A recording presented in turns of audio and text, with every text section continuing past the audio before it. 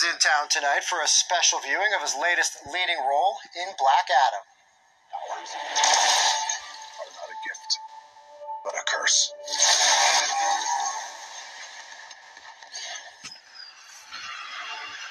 Out of rage. Dwayne Johnson is downtown to promote the newest installation in the DC universe. Tonight's event marks the Canadian premiere of the movie, which won't hit theaters until next week. CV24's Lindsay Biscaya is live at the Cineplex's The Rec Room with the latest, and there is The Rock himself. Lindsay, what's it like down there? Yeah, Scott, I mean, I figured we'd start with The Rock instead of me because, like, why not? It's not every day you get to see this. So he has been coming around on this red carpet at the Rec Room answering questions ahead of Black Adam. This is really a premiere of sorts for fans in Toronto who are able to get tickets. They're going to head down to Scotiabank Theatre to actually watch the movie. But he's right behind me right now, so it's pretty cool to see him in the flesh, to see him interacting with even a lot of the reporters here, many of which are incredible fans as well. So he was talking a little bit more about his character. This movie, it's been much anticipated by a lot of fans of the DC world, and he was talking about the passion that went into this on his part. But also, I asked him, was there pressure from fans and pressure? Did he feel pressure when it came to portraying this role? And he said that there was pressure, but really he just wanted to bring what you see in the comics to life. He says that, this character's been around for a long time, but has not been on TV screens, and he says that's because of the character itself, that he's quite violent, but he said that he's really excited to bring all of that to life, to bring the realistic parts of Black Adam to life, and yeah, it's pretty exciting here. So this has been dubbed Black Adam Rocks Toronto, this event tonight, and it really is just exciting for a lot of fans. When we were speaking with them earlier, fans, like I said, some of the fans of the reporters as well. When we were speaking with them earlier, just talking a little bit more about Black Adam and what it means for them to be here in Toronto. I just want to see if I can maybe just sneak in one last question.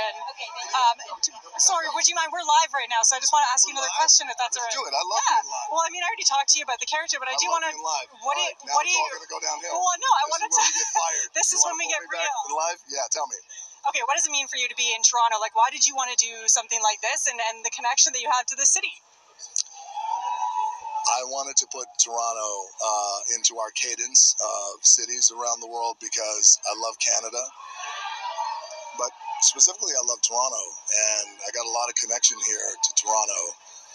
My dad was born not too far from here in Amherst, Nova Scotia. I got a lot of family in Amherst, a lot of family here in Toronto. My brother and sister live here in Toronto, and I'm going to see them later. I hope I'm going to see them later. I'm still waiting for him to contact me back.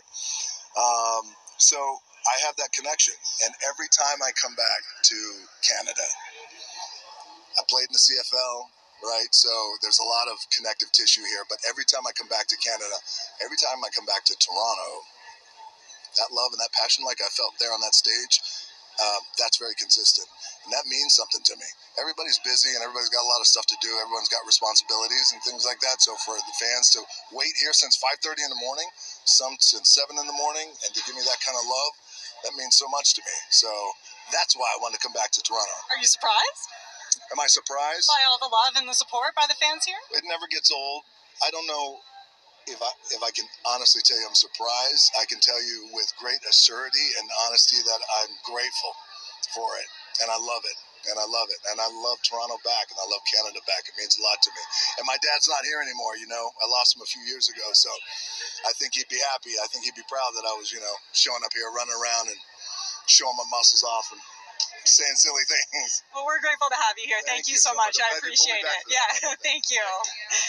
So that's Dwayne "The Rock" Johnson in the flesh. It was good to just kind of, hear a little bit more about what this city means to him ahead of, again, this event tonight where fans actually get a chance to watch Black Adam because, again, here in Canada, it's not in theaters until October 21st. So quite a moment there, but I'll send it back to you now. And Lindsay, he's a big guy, but standing next to him, how big does he actually seem in person?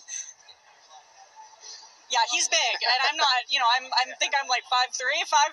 So yes, he seems like a big guy. He's very much a star personality. I think as soon as he walks in the room, we're all kind of just jaws dropping. Yeah, definitely has a big personality too. Lindsay Biscaya, thanks so much for that. Appreciate it.